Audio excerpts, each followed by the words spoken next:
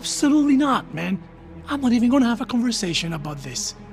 Your actions always have a way of coming back to you, okay? So let's just stick to card tricks. Yeah. You're right, man. Let's just stick to card tricks and stand here like a couple of idiots and make a few lousy bucks. Hey, man. Well, this is honest money. Yeah. Anyway. Fine, whatever. It's getting late. We should get going. Jeremy? Huh? Ready to roll? You know, man, I think I'm actually just gonna hang around a little longer. I'll catch up with you. I just want to work on my magic tricks a bit more. All right, cool. That's your cut. Just promise me you won't do anything dumb while I'm gone. Dude, of course not. What would I do? All right? I'll see you tomorrow, man. I won't be here tomorrow, remember? Grandma's coming over. But I'll be here the day after. All right. Later, man.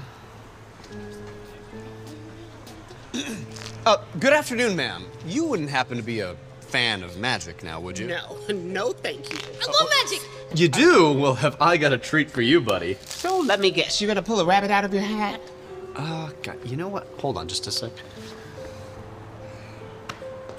You know what? I think I left my rabbit at home. But I do have another trick that I think you'll both enjoy. Do you mind if I borrow your backpack there, buddy? Sure. Wait, hold on, I don't know about this. Oh, it's an amazing trick, I promise, all right? Please, can I see it? Please.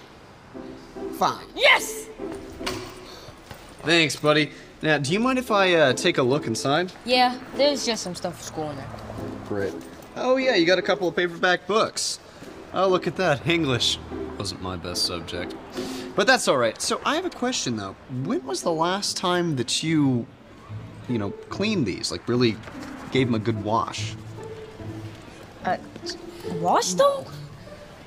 You don't wash books. You don't wash your books? Oh my God, what are they even teaching in schools these days? You know what? I'll do you a favor.